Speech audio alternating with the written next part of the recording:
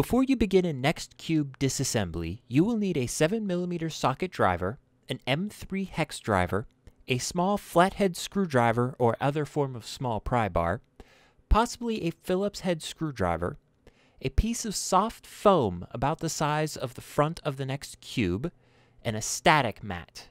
Remember to keep yourself grounded to reduce the risk of circuitry damage. Since the NeXT cube is dismantled entirely from the back, it is best to sit the case face down on the foam for ease of access while protecting the faceplate and badge. Using the hex driver, we can loosen the 4 screws on the back plate. These screws are captive, so you don't have to worry about them falling out. After the 4 screws are loose, the back plate pulls straight up. Don't pull too hard, as the case fan's power cable must be disconnected before the back plate can be set aside.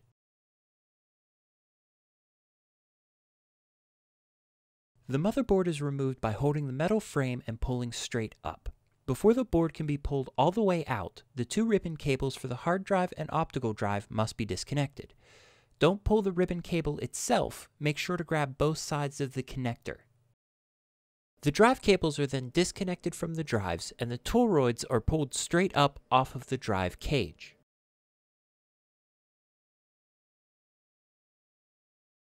The drive cage and power supply are held in by 2 hex head screws underneath the power supply.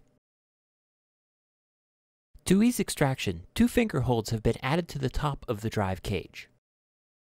The case is then sat upright, and the finger holds are used to pull the cage and power supply straight out. Be careful not to twist as you pull to avoid damaging the backplane. In the case, there are 4 plastic card guides. Note that the 2 with the vents are at the bottom. They are removed by pushing gently down on the clips with a small flathead screwdriver and pulling the card guide off the metal.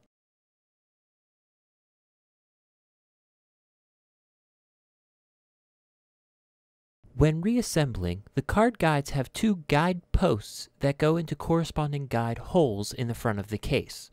The top is then clipped into the lip at the back. Once all 4 card guides are removed, use the socket driver to remove the 4 structure rods. Each rod is threaded at both ends, one into a nut and the other into the front of the case itself. So if one of the nuts comes off instead of the entire rod, that is not a problem. At this point in the disassembly, the wire dust cover is just friction fit into place and can easily be removed.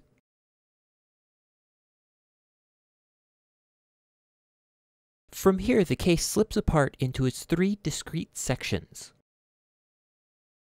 The back plane is held in by 3 hex screws and guide posts. Remove the screws and lift the back plane straight up.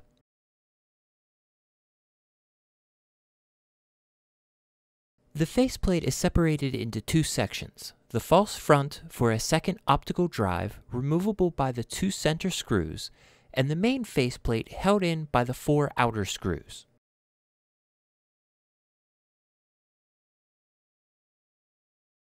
The stuck rods could be removed with a soft cloth and a pair of pliers, but even then there is a small risk of irreparable damage.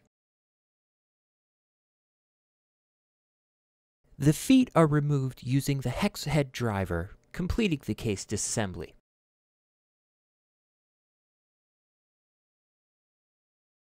The drives are removed from the drive cage by disconnecting the power from the back of the drives and then unscrewing the drive screws. The drives are then pulled from the cage in much the same way as average computer towers. During reassembly, note that the drive screw holes are labeled with an O and an H, letting you know where the optical drive needs to be screwed in to align with the front panel. The power supply is then separated from the cage by unscrewing the 4 hex head screws at the top of the power supply. During reassembly, after screwing back in the drives, loosen the screws for the power supply and let it settle for easier reinstallation. The smaller hard drives have a 5¼ inch bay to 3½ inch drive adapter that has 2 screws on either side. Please note that the hard drive was not installed by default in the NeXT cube, so this part of the disassembly may vary. And thus, the disassembly of the NeXT cube is complete.